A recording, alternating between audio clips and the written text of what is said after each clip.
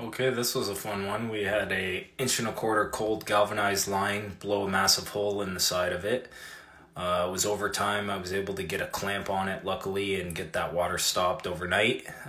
So we came back the next day, we did a shutdown, and we're gonna cut out a section of that galvanized.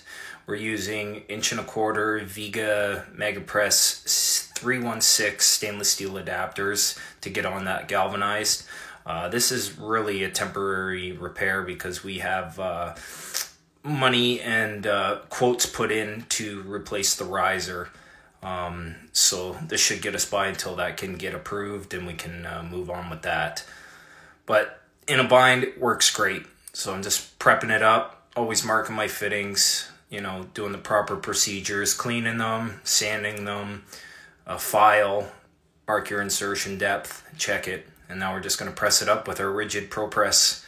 That's a slip coupling because I was stuck in between two fixed points from above. And we're just going to press that up. And that's the bottom side. And then you'll see it go up through into the unit above. And I didn't get much of that on video just because, you know, two places at once, it was hard.